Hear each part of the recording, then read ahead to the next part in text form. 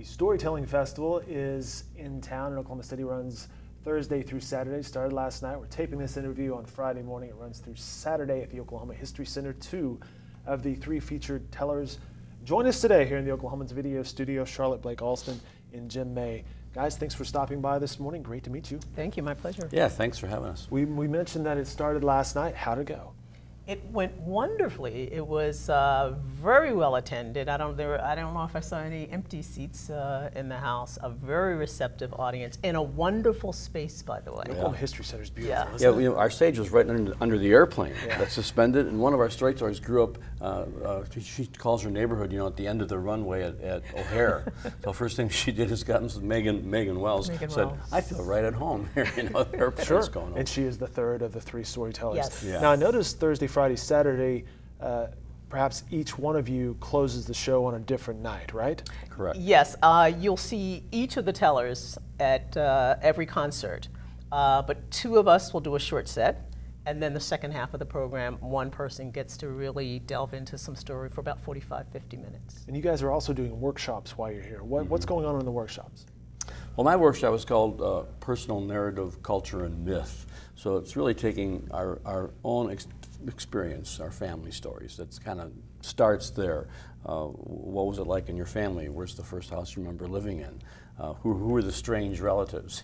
Who were the interesting, Because you could perhaps dig stories from each absolutely. of those experiences? It's all in there. So we kind of like pull the files out, And then, so personal culture, family, and myth, those all go together. We have our family, we have the culture that we're raising. Then we have these myths, these great stories from spiritual traditions and mythology, over the millennia that have affected us too, Or you take a very, the myth of anybody can be president.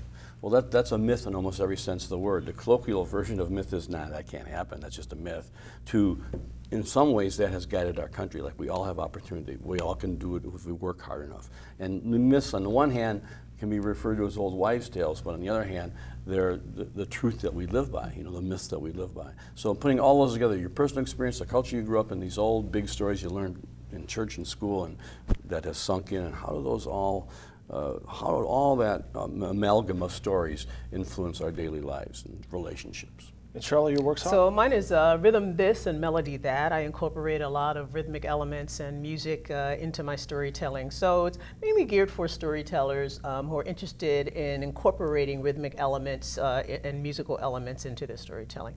I think there's one workshop that is unique here at this particular festival. A lot of festivals around the country, the national one, and that's the Finding Your Voice workshop, where each featured teller each year is asked to tell the same story. And then we speak the story and we talk about the process. So it takes us a while to select a story. We've selected a story, and then we have no idea how the other teller is going to tell that story. So that happens on Saturday afternoon. Well, that's pretty cool. And how different could it possibly be? Well, this year we picked the story of Apollo and Phaeton. Phaeton is the son of Apollo, and he wants to be recognized. The kids don't believe that his dad's a god, So he goes to Apollo, and Apollo says, "Anything you want." And he said, "I want to drive the fiery chariot across the sky." According to the Greek myth, Apollo is the one who drives the sun across the sky. And Dad says, "Well, I shouldn't have said anything," but he gave his oath on he's a god. He gave his oath, solemn oath, so Phaeton has to do it. And it's like it's like the kid in the Ferrari, like he never should have been there. And suddenly it's Ferris Bueller's Day Off. It doesn't. Yeah, it doesn't end well. Doesn't end well. So that's a metaphor, of course, for our human experience, right? Just like my workshops. That's a metaphor for we've all been in there. We've all had those things we didn't have the quite the background to get into, and maybe it ended well and maybe it didn't, but and there's a lot of issues too around relationships between fathers and sons. So like I said, we don't know how the other person is going to do it, but it generally we each incorporate whatever we're going to do into our storytelling style, and it should be a great adventure for all of us. So I'm approaching it in a way that I haven't done in the past, so it'll be a little bit of an experiment for me. Well, that's cool. Yeah. And that's got to be kind of fun too. We mentioned the Storytelling Festival runs through Saturday at the Oklahoma History Center. The History Center does have the gigantic, iconic Winnie Mae hanging up there. And you mentioned O'Hare. I was in Chicago last weekend. Went to Second City, which is their iconic Here's a story. comedy place. Right. Mecca. Right. Yeah, Comedy. and so like there's 6 guys and girls, ladies and gentlemen, if you will, on stage doing their skits, but then the ad lib, and it was interesting to see the different styles. And they would ask the crowd for a word, and then they ad lib off of that. What are you guys' styles, and how did you get started in this? Wow. I guess overall it's a longer story than I think we have time for in the interview. But I guess that's what we're here to do, is tell stories this weekend. The seeds were planted when I was young, and my dad just had a passion for language. I grew up in a musical family. My mother was a church organist. Everyone had to take piano lessons. My dad couldn't carry a tune from the living room to the dining room, but he had a passion for language. I was a daddy's girl. I followed him around, including when the door was closed in the bedroom and he was trying to write. Yeah. And I would just go sit there just to be around him. And he began reading out loud what he was writing or what he was reading. And he gave me a book of poems and selected a poem for me to read around 6 years old, and I memorized it. And a light bulb went on, and he started writing these comedy monologues for me. He saw that I had a good memory, and so I started standing in front of people as a kid. Were you always the funniest kid in the class? I was the quietest kid. Really? The quietest You just one. So people would internalized be it, or? shocked when I would stand up, and had great confidence because he would coach me. Gotcha. So, but the storytelling came, we both are educators, former educators, when I was just using storytelling as a myriad number of things you hope teachers are doing to bring history alive and literature alive and engage children. That has to be a great And that's where it skill started. as a teacher, to be able to speak effectively and to relate through stories. Absolutely, especially when you have children in front of you who all internalize and process information in different ways. Right, right. Jim, Well, how did you get started? on that point, I came from a big farm family in a small farming community. So, I used to follow my dad around, and I always said the first stories I heard were horse trading stories. Stories about trading a blind horse for a dry cow and who got the better of the deal. That kind of thing. So it kind of came organically. In fact, I want to do a couple of riffs off of Will Rogers. He's one of my heroes this weekend. But and then someone kind of dragged me kicking and screaming down to something called the National Storytelling Festival. In Tennessee, it's like Nashville is the country music center of the country. Jonesboro, on the other side of the state in the mountains, is the oral history storytelling center of the country. And I heard all these mountain people telling stories. Jackie Torrance. I learned one story about this character called Jack, who's a cousin of Jack and the Beanstalk, but he's the Scots-Irish Appalachian cousin. His adventures all involve bib overalls and cat head biscuits. Well, of course, right? But of course, giants and unicorns too. But anyway, I learned this one story. I told him I see the unicorn coming. Right? Okay. It's in there. It's in there. Honest to gosh, right in the holler, unicorn. Having biscuits and gravy for breakfast. Anyways, so I learned that one story at that storytelling festival in Tennessee. I came back and I told my 5th graders, and they looked at each other like, this guy is a lot more interesting than he was last Friday afternoon. What happened to him? And actually, in 10 years of teaching, I had never seen my children so focused. So engaged. So that's when something... They reacted to that. Oh, Yeah. like I hadn't seen in 10 years of teaching. I was blown over as a teacher, and I thought I'd seen everything Yeah. after 10 years of 5th graders. So they wanted more stories. I only knew one story. And mine was similar. I did a story in an assembly program at the elementary school where I was teaching, and kids and colleagues got excited and started talking about, when are you going to do that again? And I wondered what the magic was. And I went to hear a storyteller, and just with his voice, he just transported us out of the space we were in, into the Western Plains. And so I understood its power. And so I began to research stories that came out of my own tradition, out of Western African or African American tradition. So that generally are the kinds of stories that I tell. We were talking about that subject you just sort of touched on there, that storytelling, the audience creates the images in their minds. They're perhaps a little bit more engaged in what's going on than just the mindless entertainment of sitting in front of a screen. Right.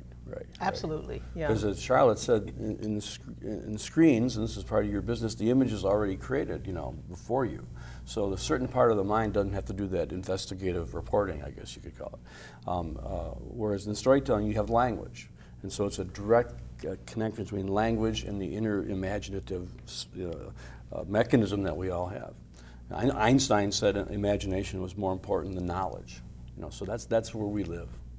Well, you start throwing out words like unicorns and catnip biscuits, your mind instantly starts to create those images and thoughts, and then probably whatever's and associated with that. sensations and tastes and smells and all of that. Yeah. Exactly, or takes you back to your mom making biscuits in the kitchen or whatever. And we often have, I'm sure Jim has the same experience, where you tell a story and you know, you get off the stage and everything's over, and people come up to you and say, that story you told reminded me of.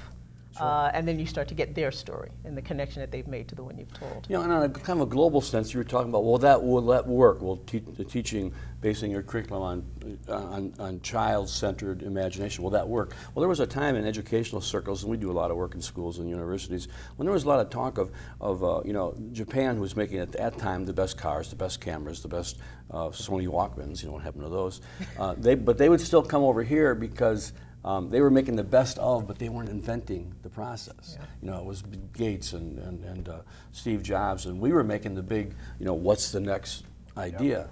You know, Steve Jobs talks about visiting the Xerox company and seeing that they had all their copy machine stuff on these little icons. You know, you hit this icon for a copy, you hit this icon for a fax, and he looked around and he said, he thought to himself, these copyheads don't know what they got, but this is how every computer in the world is going to work someday. And he bought that process from Xerox for pennies, virtually, you know, relatively speaking. Right. So you know, imagination. People who have the imaginative ideas are going to change the world. I interviewed a couple of storytellers last year. Bill Lepp, he was a Bill Lepp, he was a champion. He's a liar, if you will. He's a liar. But a liar. But I asked those two when they go home for Thanksgiving dinner or Christmas dinner, what's the family conversation like? Are you guys dominating play, or is the whole family interacting with? No, I can stories? stand in front of thousands of people, and they stand and applaud. And I go home and I get no privileges whatsoever. So it's you know, we're kind of competing for who gets to tell the story, and you know, you got, you know, where the roles go and kind of thing. But a lot of what happens is, well, it's memories of past experiences of the family gathering together. Right. And I think what I always enjoyed was sharing stories of relatives, sharing stories to our kids who are grown now, of relatives that they didn't get to meet. And sometimes I just do it like in their voice, like that Aunt Maggie. Yeah, she laughed loud. Everything she said was loud, and her laugh used to So just telling those kinds of stories and recalling that. And then each person's memory of it, because everyone's memory of those things is different. That's what family should be. Yeah, right? and some of the stories are the stories you've heard for like 40, 50, 60 years. Right. Here we go again. Yeah, but they're fresh every time. Well, if I want to get my teenage granddaughter's head out of their cell phone, which is not easy, you know, I'll just say, you know, Katrina, when you were 5, or when you were 2, I guess, you said your favorite thing was like to take the spoon off the tray, look us right in the eye, and drop it, and go, uh-oh, you know, 40 or 50 times before breakfast. Yeah, the first time it's funny. The 39th time. You start telling them their stories about their life. Yeah. But in general, you know, we start telling a story at the dinner table, and the kids all reach for their cell phones like everybody else. You know, our family gets kind of tired of our stories. But you know, some of the Broadway guys, and I'll end on this. They're saying that's disruptive. Do you guys see that during your festivals? What are people on their phones? You know, the blue screens illuminating their faces? Sometimes, once in a while. I think what's more distracting to me is the light that tells me someone is videotaping the performance, and which I find a bit annoying and distracting. And then you have to make the choice about how to respond to that or not respond to that. But it's not. You know, I don't find it to be. I think our audience comes problem. with a little different intention. They come to listen. The purpose of, you know, well, that you come to watch and see the theater as well. But these are pretty engaged listening experiences. Storytelling is, I think. So people are drawn into the story, and that's where they are for that moment in time. So I think when the phone rings, it's often by accident, and it jolts that person out of.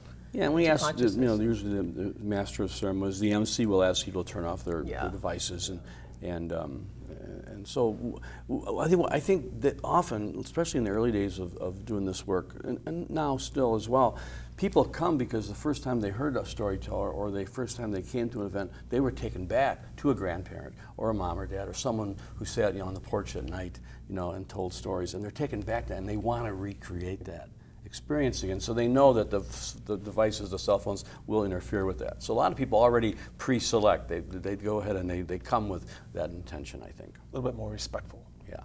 Go see these guys, Charlotte and Jim, the Oklahoma Storytelling Festival. The Storytelling Festival, sponsored by the Arts Council. More information at artscouncilokc.com. Guys, great to meet you.